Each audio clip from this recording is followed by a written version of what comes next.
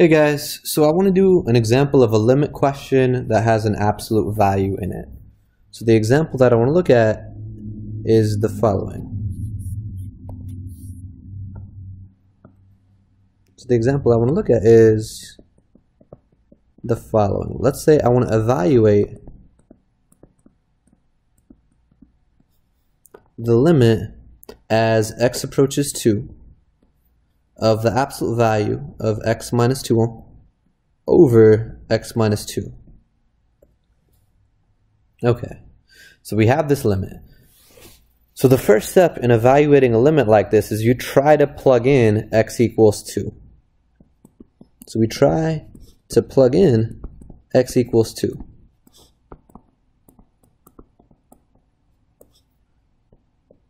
So if we do that, if we try to plug in x equals 2, what we get is we get absolute value of 2 minus 2 on top.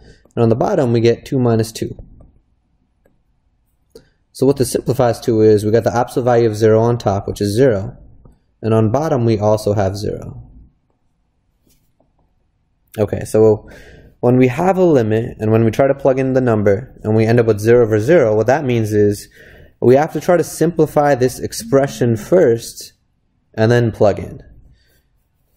But the issue here is this is hard to simplify, and what makes it hard to simplify is this absolute value term.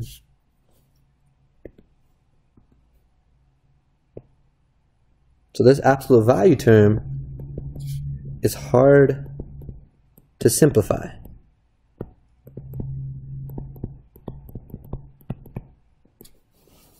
Okay, so we want to try to simplify that. Okay, so what I'm going to say is when we have the absolute value of something, so I'm going to call that stuff. When we have the absolute value of some stuff, there's sort of two possibilities. Either the stuff is positive or equal to 0, or it's negative. So either the stuff is positive or it's negative. So if the stuff is positive, we don't need the absolute values. We can just drop them. We can just write what we have on inside. So if the inside is positive, we can just drop the absolute value. So the way I'm going to write that is I'm going to put if here, if this stuff, whoops. So if the stuff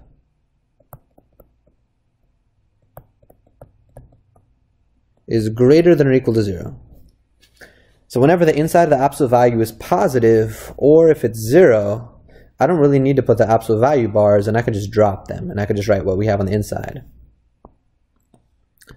The other situation is if the stuff was negative.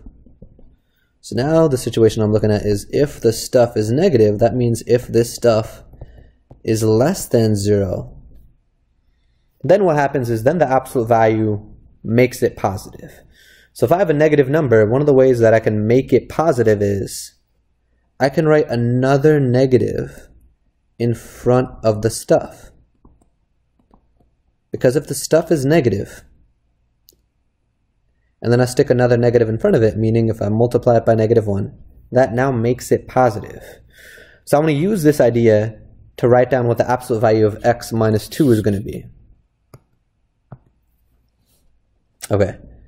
So for the absolute value of x minus 2, there's two cases. So I have to write this as a piecewise function. Okay, so there's two cases. There's one case where the inside is positive, and if the inside is positive, I get to just drop the absolute value and write x minus 2. So this happens when the inside is positive. And the inside is positive if x is greater than or equal to 2. So one thing that I want to say about that is I'm including the possibility here that the inside is 0. So if the inside is 0 or positive, then we could just drop the absolute values. The other case is whenever the inside is negative, I need to stick a negative sign in front of the whole inside, like we did with this absolute value of stuff here when the stuff was negative. Okay, so when the inside of this absolute value is negative, I stick a negative sign in front of the x minus 2. So that happens when the inside is negative. And the inside is negative if x is less than 2. Okay, so we've written absolute value of x minus 2 as a piecewise function. So there's one piece where x is greater than or equal to 2, and there's one piece where x is less than 2. So now going back to our limit here, we want to find the limit as x approaches 2. Okay, so if I were to draw a number line, and if I were to draw 2 on the number line, we want to know what happens as x approaches 2. But depending on if x is bigger than 2, or if x is bigger than 2, that's over here, or if x is less than 2, the absolute value term is different. So what we have to do is we have to take one-sided limits. So we have to take the one-sided limits to evaluate this.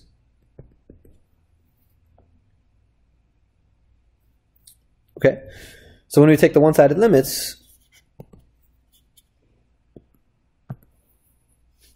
we have to take the limit.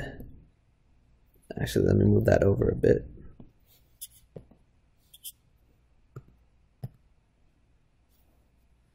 So we have to take the limit as x approaches 2 from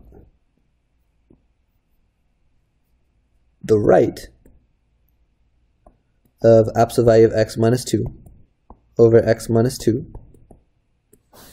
And then we also got to take the limit as x approaches 2 from the left of absolute value of x minus 2 over x minus 2.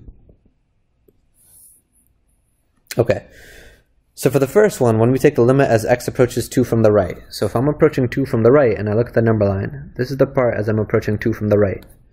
So if we're approaching 2 from the right,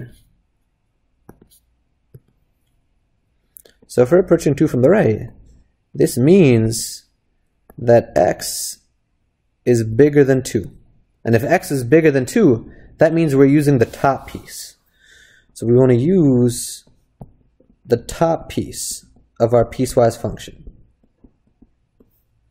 Okay, so when we do that, when we use the top piece, we get the limit as x approaches 2 from the right. So when I use the top piece, I just replace this absolute value term with what we have on top. So I replace it with x minus 2.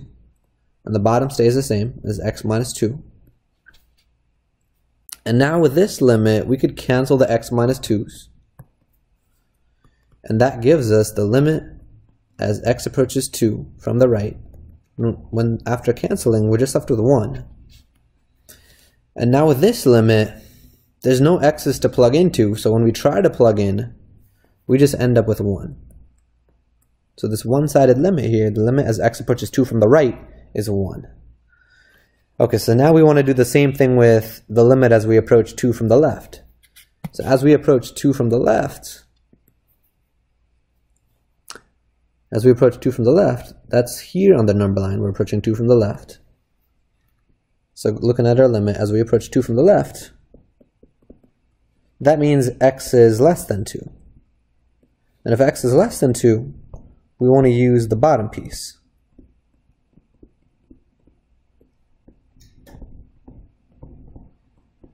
We want to use the bottom piece of our piecewise function, because the bottom piece is where x is less than 2. Okay, so when we do that, we get the limit as x approaches 2 from the left. And now when we use the bottom piece, we replace this absolute value with what the bottom piece is. So I replace it with negative and then parentheses x minus 2. And then divided by x minus 2. And now again, this cancels a little bit. The x minus 2 in this parentheses cancels this x minus 2 on the bottom, and what we're left with is we get the limit as x approaches 2 from the left, and we're left with negative 1.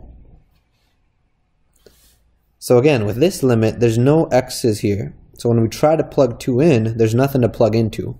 So we just end up with negative 1. Okay, so what we've just showed is the limit as x approaches 2 from the right is 1, and the limit as x approaches 2 from the left is negative 1. So remember that for the overall limit to exist, for the limit as x approaches 2 overall to exist, these one-sided limits, the limit from the right and the limit from the left, they have to be the same. So since they're not the same, that means our limit does not exist. So let's write that down. So since the limit as x approaches 2 from the right of absolute value of x minus 2 divided by x minus 2, since that does not equal the limit as x approaches 2 from the left of absolute value of x minus 2 divided by x minus 2. So since those are not equal, this means that the limit as x approaches 2 overall, this is from both sides, of absolute value of x minus 2 divided by x minus 2, this limit does not exist. So this does not exist. Or we could write D and E for does not exist.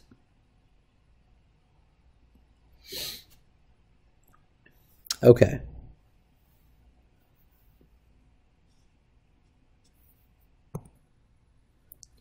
So one thing that I want to point out about this is I want to ask a follow-up question. So the question is, I want to make sense of what we just got here based on what the graph of the function looks like. So the question that I want to ask next is, what does the graph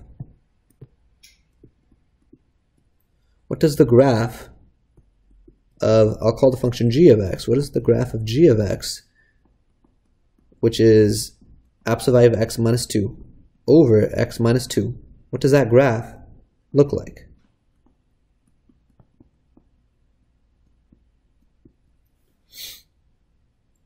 Okay. So we want to look at that next. Okay.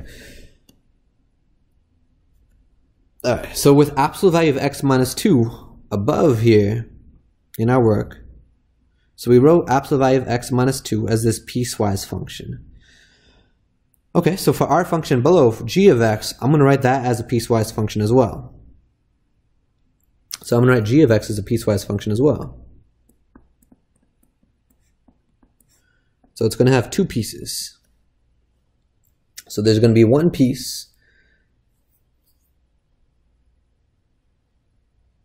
There's going to be one, so the pieces are going to correspond to the pieces that we had here. There's the top piece where x was greater than or equal to 2, and there's this bottom piece where x is less than 2.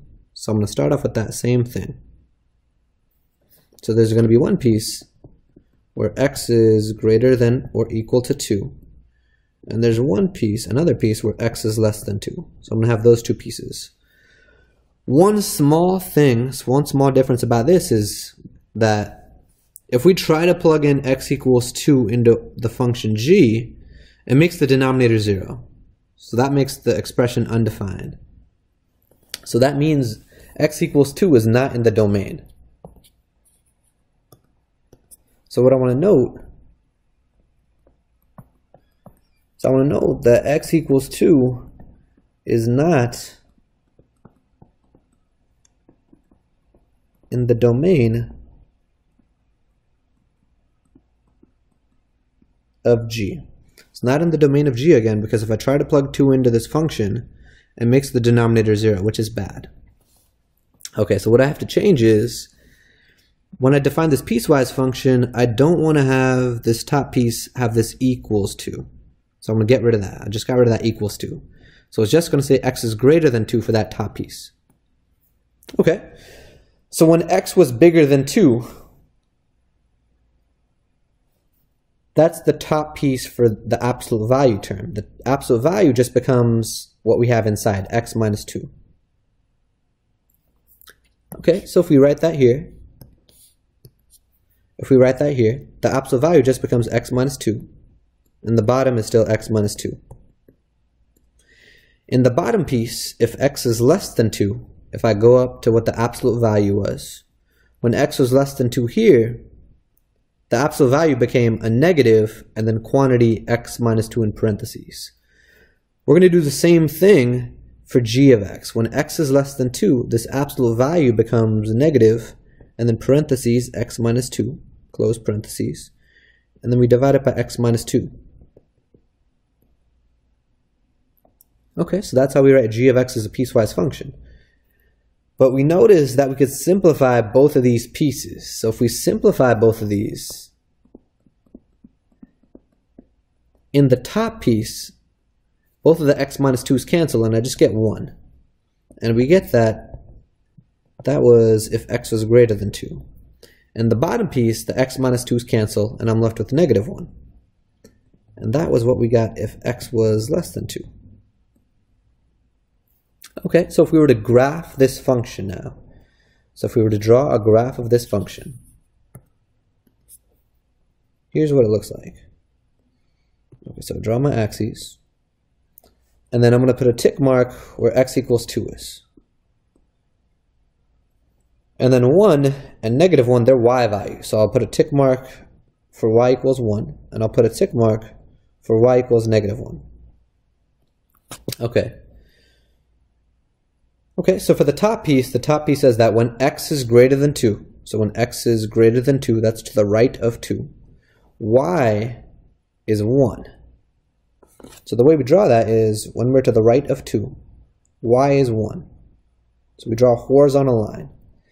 And we keep going until we reach x equals 2. But at x equals 2, because there's no equal sign here, that means x equals 2 is not included in this top piece. Because it's not included, the way we represent that is we draw an open circle there. Okay, so we'll get this line that looks like that. But there's an open circle here at this point. Okay, now drawing the other piece. For the other piece, y equals negative 1. And again, that's a horizontal line. But we only have that horizontal line for x being less than 2. So x being less than 2. That's going to look something like this. We have a line that goes through negative 1, but it goes on forever this way. But when x equals 2, there's no equal sign here in this bottom piece. So that means x equals 2 is not included in this bottom piece, in this bottom line. Because of that, again, we draw an open circle. So that's what the graph of g of x looks like. This is what the graph of y equals g of x. That's what it looks like. And now based off of this graph, if I were to say what is the limit as x approaches 2 from the right of g of x, what that's asking is as x gets closer and closer to 2 from the right, I want to know what the y values get close to. So the part of the graph that corresponds to is, so as x gets closer and closer to 2 from the right, that's corresponding to points on the graph like this. These points are getting closer and closer to 2 from the right. So if we look at those points right there, their y values are 1 for all of them. So the y values for those points are getting close to 1. So this limit is 1. The limit as x approaches 2 from the right of g of x is 1. Okay, so if we go back and look at what we were getting for the limit as x approaches 2 from the right,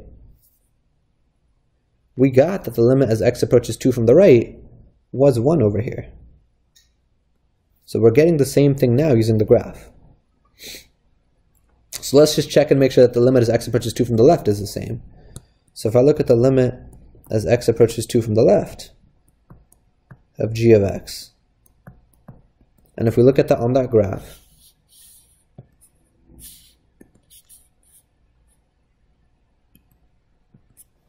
so as we approach 2 from the left, that's points on the graph like this. So these points are on the graph and they're approaching 2, x equals 2 from the left. So for those points, the y values are all negative 1. So the y values are getting close to negative 1. So as x approaches 2 from the left, the y values approach negative 1. So this limit from the left is negative 1. Okay, so if we go back and look at what we were getting for the limit as x approaches 2 from the left, we were getting that that limit was -1. So that's making sense based on what we now know the graph looks like. All right, cool. So finally, if we wanted to use this graph to say what the two-sided limit is overall, so what is the limit as x approaches 2 of g of x? Looking at the graph, as we approach 2, we got to look at what are the y values getting close to as we approach 2 from both sides, so as we approach 2 from the left, and as we approach 2 from the right. But the issue there is the y values are getting close to 2 different numbers, and that's bad. That means this limit does not exist. So this does not exist. I'm going to write D and E for does not exist.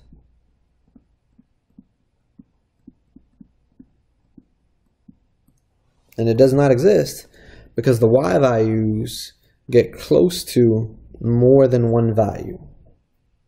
Alright, so I'm going to stop there.